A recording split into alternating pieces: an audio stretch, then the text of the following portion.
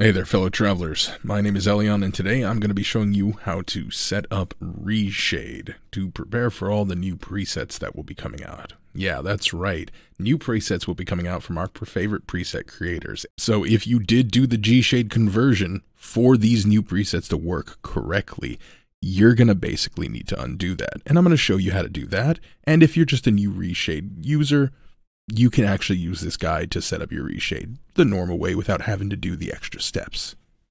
So today I'm actually going to use the amazing Yomigami Okami's ported presets, Okami, that are now ready for ReShade to show you how to install this, and then once we've installed it, I'll show you how it looks in game. So we're going to use this tweet by Yomigami to basically install our new shaders and presets. This tweet will be down in the description below, so make sure to go like and retweet that so that you can show Yomigami and their friend Mainin, who helped them port over all these presets, some love.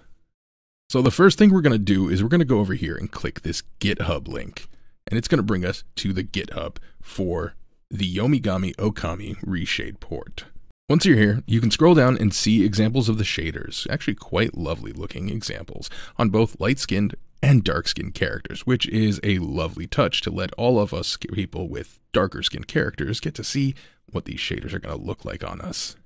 And I'd say they look fantastic.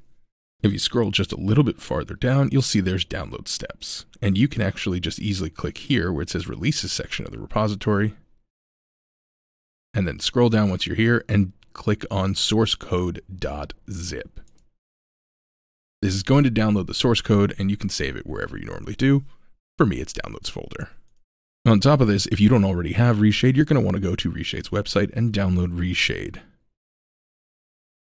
That is reshade.me. Once you're here, you can click the download button. Now, the Okami presets don't need full add-on support, but for the sake of future use, we're going to download ReShade 5.6.0 with full add-on support.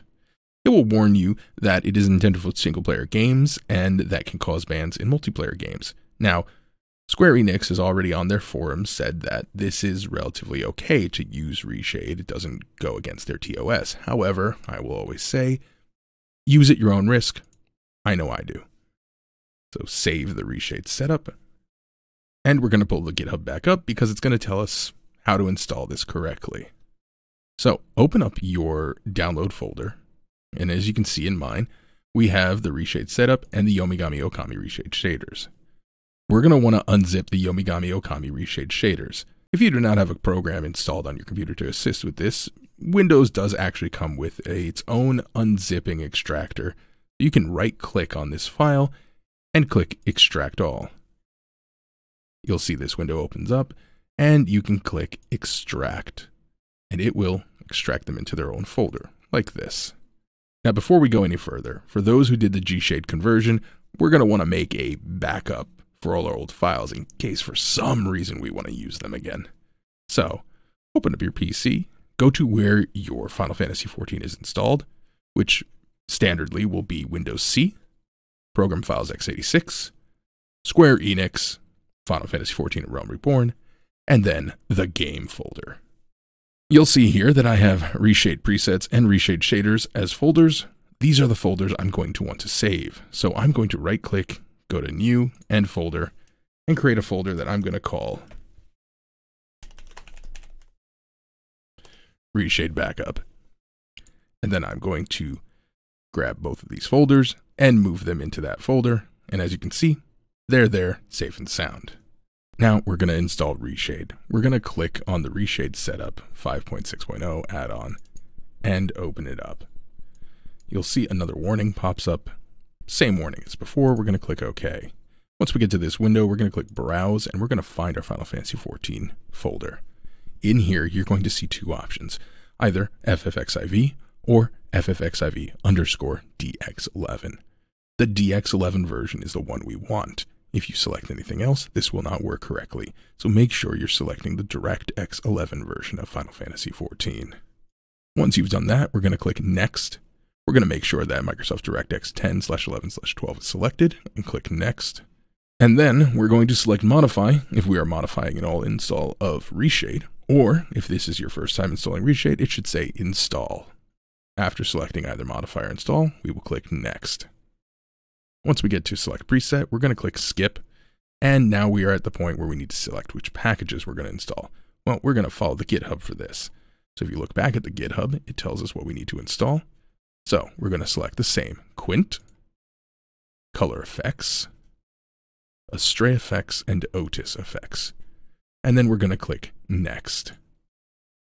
And then basically once we get to each of these, we're going to click next again, and again, and again, and again, and once more. And then it'll tell you successfully installed ReShade. You can click the finish button and ReShade will be installed. Last thing we're going to have to do is move over the intended files for the Okami presets. So you're going to want to go to your download folder and open the Okami ReShade Shaders 1.0 folder. Inside here, you'll see another folder and open that. Now that we're here, you can actually just copy both ReShade shaders and ReShade presets. Then go back to your game folder and just paste them in. One suggestion I do make though is to open the ReShade presets folder and make a new folder. We're just going to name this Okami. This way, the presets are all in their own folder. So we're going to select every one of these presets and we're going to drag them into that folder. And now we've got a separate Okami folder. Now, let's go into the game and see what it looks like. Now that we're in the game, we can open up our ReShade menu.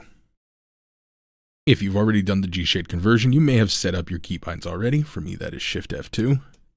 Otherwise, the standard key is the home key on your keyboard. Once you're in here, you're going to want to go to the settings section and you're going to see down here, there are a bunch of folders selected. You're going to want to basically just get rid of all of them. So click the minus keys. And then you're going to want to click plus for shaders. You're going to want to pick ReShade shaders and then shaders. Click nothing else and then just click select. Once you've done that, you're going to want to click the address bar. And then you're going to want to click the end key to bring us to the end of the address bar. You can also hold right on your arrow keys. At the end here, you're going to want to add 2 asterisks or stars. These are going to let the folder know to search any internal folders and not just this single folder. After that, we're going to want to click the textures and then go to ReShade shaders, textures, and then click select. And we're going to do the exact same thing. Click on the address bar, hit end, and then add 2 asterisks. Now that we've done that, we can go back to the home section, click reload to make sure it reloads them all, and then we're going to want to pick our preset. Mine's already set in the Okami folder, but typically you'll start in the base folder and you'll pick ReShade presets, go to Okami, and we're going to pick Okami gameplay. Now that we've selected that, let's turn our shaders on. And look at that. That is much more colorful and vibrant, makes the game feel so much more alive. But what if you wanted to take a screenshot? Maybe we'll go to one of the other. Maybe Okami Film 2. And as you can see, that one is deeper, more contrast filled. Has the bars at the top and the bottom to make it feel more cinematic, more filmic. But that's it, my friends. If you want to know more about setting up ReShade, you can see a video popping up at some point on the screen, and click on that one. It'll help you set up your ReShade to make it feel a little bit better. Otherwise, please subscribe to the channel down below if you want to see more videos and help me out. And you can follow me on Twitter, which will be in the description down below. Otherwise, I love you buns, and I'll see you later.